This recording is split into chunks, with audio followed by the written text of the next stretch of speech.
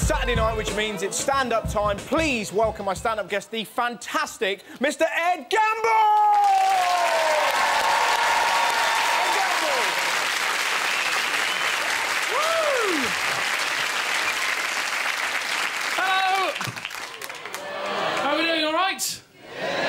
Excellent. I think we may as well crack on, hadn't we? Yeah, let's move this bad boy along. I'll start. Username, Ed Gamble. It's me. Password, funny. Let's log in for the comedy. That's it. That is literally the beginning. I did that opening in Leeds about 3 weeks ago, and someone shouted from the back, password incorrect. Please try again or contact your service provider. Now I'd like to tell you a story. Before I tell you the story, I'll take a quick straw poll. Who here has heard of Radio 1 rap DJ Tim Westwood? Who here is a fan of Radio 1 rap DJ Tim Westwood? Good, you're going to like this story. I interviewed to be Tim Westwood's booking agent. I was a little bit nervous before I went in for the interview because the only experience I'd ever had of him up until this point was when I saw him live. Has anyone here seen Tim Westwood live? No. Basically, when he's live, what he does, he DJs, he puts on the beginning of a song that he likes, gets quite bored, and puts on another song. You're essentially in the car with him while he's fucking about with the radio. Now, something else he does when he's live, and this is amazing, if he feels like it's going a bit awkward or he's losing the crowd, he'll just drop in an explosion sound effect. He'll go, fuck, Tim, I'm losing them, come on, Tim. I've got him back. Now, on this particular occasion, this is when I saw him live a few years ago. These were his opening words. Now, I apologise, because this is horrible. But I've been assured he said this before as well. He walked out onto the stage, and he looked at the assembled throng, and he said, all the girls with dirty pussies, put your hands in the air. Put your hands down, madam. That's something to be proud of. If that was me doing one of my hip-hop gigs that I do, I'd come out onto the stage and say, right, hello, hip-hop and all that, welcome, raise the roof, etc. All the girls with dirty pussies, pop your hands in the air. Right, everyone with your hand up, get out. That is absolutely disgusting. You do not come out with a mucky tuppence. Foul! Foul! Look at you, you've done your dresses lovely, you've done your makeup, you put your jewellery on, yet you have left the house with a stinky lily. At least a lemon-scented baby wipe around the key area as you leave your... Right, gig's cancelled, I can smell it. Oh, I can... Oh, gig's done. Oh, Jesus. I wouldn't do that last bit. So that's why I was a little bit nervous about meeting him, because of that. But now I was a little bit nervous as well, because you may have noticed I'm not the most hip-hop gentleman in the world. I'm not even the most hip-hop gentleman in my house. And I live with just my mum. But then again, my mum is Queen Latifah. So... now, I'm actually a little bit posh, you might have picked that up. I'm a little bit street, because I do a bit of rap. I don't do a bit of rap. I listen to a bit of rap, but I'm a little bit posh as well. I occupy what is essentially an awkward middle ground between hip-hop and posh. So, I do a drive-by shooting, but on a pheasant. I wouldn't pop a cap in a man's ass, but I would doff a cap to a man's wife. And guys, don't worry about messing with my homies, screwing with my crew, that's fine. But if you cut the nose off the brie, you fuckers are going down. So stay away from my cheese balls. Right, I went in to meet him, genuinely terrified. I went dressed quite posh. I'm not sure what happened in my head. Obviously, in my head, I thought, you know, Ed, it's Tim Westwood. Why not go dressed hippity-hoppity? But then a little middle-class devil clearly popped up on my shoulder and just went, no, Ed, it's a job interview. Go in full Marks and Spencer's gear. So I went looking like a prime Wally, basically. I went and sat in the corridor outside this man's office. Outside his office, there was a box of condoms with his face on. Because he sponsored a safe sex campaign. All right, wait for this. Strap it up before you slap it up. The man's foul. I had one of those condoms. My friend Ray, is my best friend, I hope he doesn't mind me saying that. My friend Ray got me one of those condoms, right? We both had one, actually. They're both gone now. No, not like that. Water balloon fight. I opened up this condom. It says, strap it up before you slap it up on the front. You open it up, it's covered in filthy phrases. It's exactly what will not get you in the mood. The first thing you have to read when you open that condom is they call me Darth Vader because I rock a big helmet. Absolutely disgusting. You wade through this mire of filth, flat by... Bad choice of words. Flat by flat, right? You take the condom out, the last thing you have to read is follow me on Twitter. As if you're supposed to go, oh, it's very exciting, isn't it? I don't know why she's on the floor, but it's very exciting, isn't it? I can't wait for this. Oh, wait there. Oh, she's gone. So I went in to meet him. Now, the interview, it didn't go particularly well.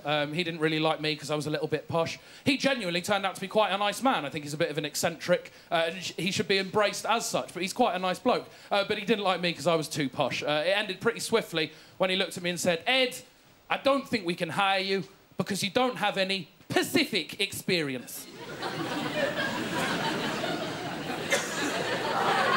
Pacific. Now, at this point, every English-educated bone in my body screamed at me, Ed! Don't correct him. Don't correct him. But it just fell out of my mouth. I said, well, Mr. Westwood, I think you'll find you mean specific. He just stared at me. It was really, really awkward. And all I could think to do at that point was look him dead in the eye and just go...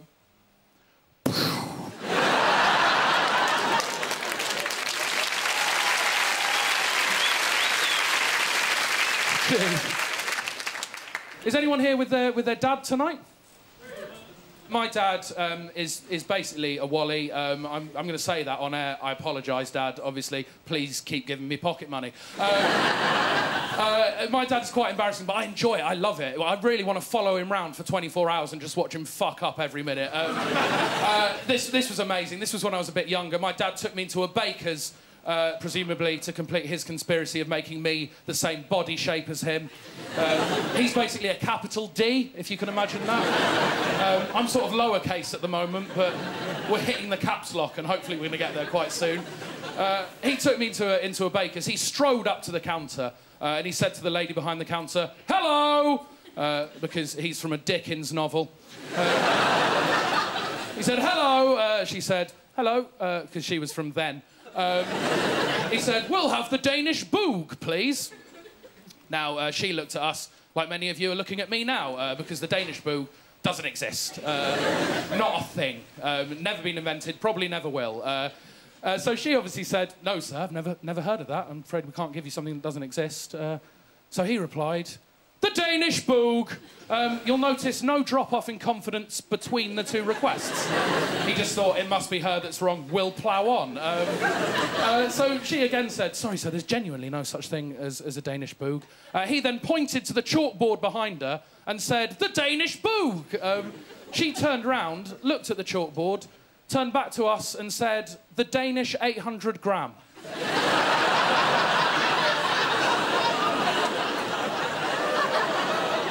He's supposed to be a lawyer. He can't read. Now, to get out of this situation, I could tell he was a little bit embarrassed. To get out of this Danish boog 800 gram situation, his response immediately was, no, that's too heavy. As if he'll have a boog, which doesn't exist, but he won't have one over 700 grams. That's far too hefty for Andrew Gamble. So that is my dad. Now, I noticed when I came on tonight, you sir, you asked me a question, didn't you? I did.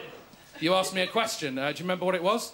No. I'll jog your memory for you. A lot of people at the back may not have been able to hear that. A lot of people next to you, sir, may not have been able to hear that. You may not have been able to hear that. But you asked me a question. You said, Ed, you look quite unhealthy. Why don't you eat fruit? Which, you know, looking back on it, it seemed quite harsh. But I'm willing to let you off and give all of you the answer. Basically, I don't eat fruit because of anagrams. Don't worry, I'll explain it. I'm not just going to walk off to that. Basically, any fruit that I try and eat, it turns out that an anagram of that fruit is something that I'm ethically against. Now, this is possibly the most contrived premise you will ever hear. What I will say is if you hop on board early, it's very rewarding. If you get left behind at any point, it's utter dog shit. So let's hop on board. Let's go. Quick example, the pineapple. I can't have a pineapple because I'm against bestiality. As we all should be. I'm against bestiality, and pineapple is an anagram of ape nipple.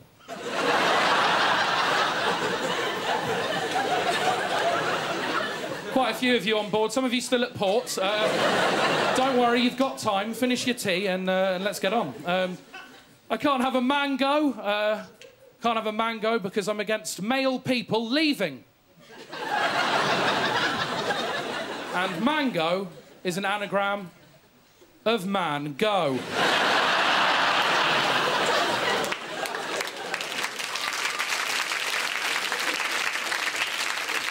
Bless you for clapping, but they genuinely get worse. Melon. I can't have a melon because I hate lemon. And melon is an anagram of lemon. Can't have a lemon. Just hate them, we've established that. This one's a bit blue, so be careful with this one. Tangerine. I can't have a tangerine because I'm against anal oral sex. And tangerine is an anagram of Eton Ring.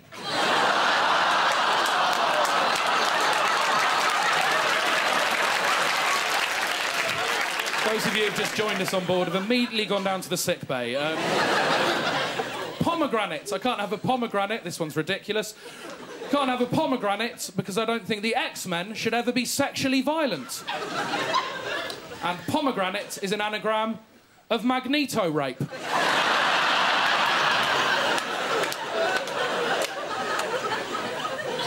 I know technically Magneto is not an X-Man, but we can't get bogged down in saying the Brotherhood. I don't have enough time. This is the last one, and then I'll leave you. Current.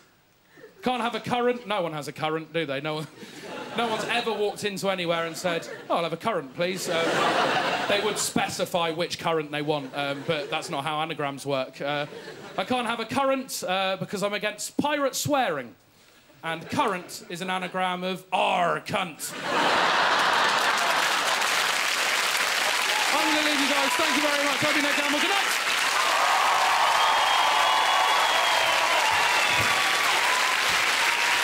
Ladies and gentlemen, please give it up for Ed.